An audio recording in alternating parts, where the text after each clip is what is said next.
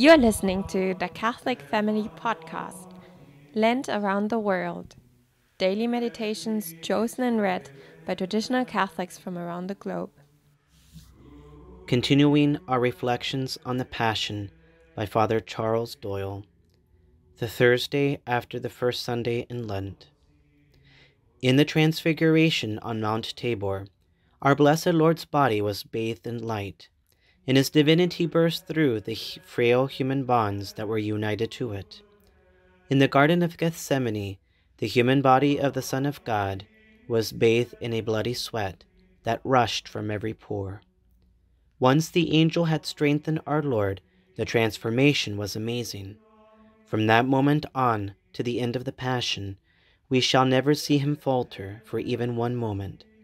He had strength for himself and strength for all those who came to him or crossed his path.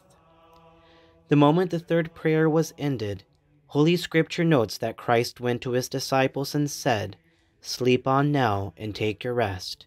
It is enough, the hour has come." Mark 14:41. The time for watching was past.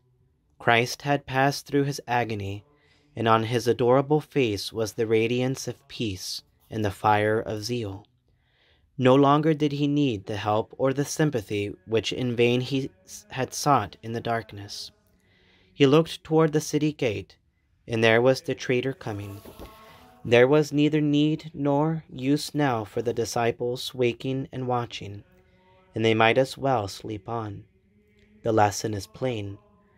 Whatever we do for our friends, we must do when they are in need of our help.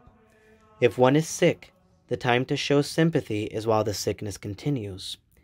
If we allow him to pass through his illness without showing him any attention, there is little use, when he is well again, for us to offer kindness.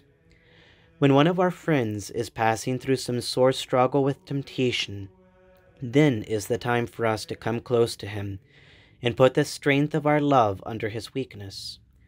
Of what use is our help when the battle has been fought through to the end and won without us? Or suppose the friend was not victorious, that he failed because no one came to help him. Is there any use in our hurrying up to him then to offer assistance? It was Ruskin who once wrote these words, "Such help as we can give to each other in this world is a debt we owe to each other. And the man who perceives a superiority or a capacity in a subordinate, and neither confesses nor assists it, is not merely the withholder of kindness, but the committer of evil." If we are inclined to criticize the weakness of the apostles in sleeping, rather than comforting their Lord and their God in his hour of agony, do we not do a similar deed when we withhold help and consolation from our neighbor? As long as you did not do it for one of these least ones, you did not do it for me. Matthew 25:44.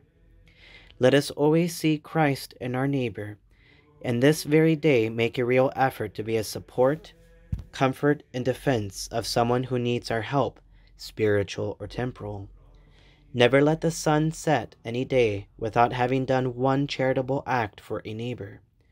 Remember always these words of Holy Scripture, that one's neighbor should be loved as oneself is a greater thing than all holocausts and sacrifices. Mark 12:33.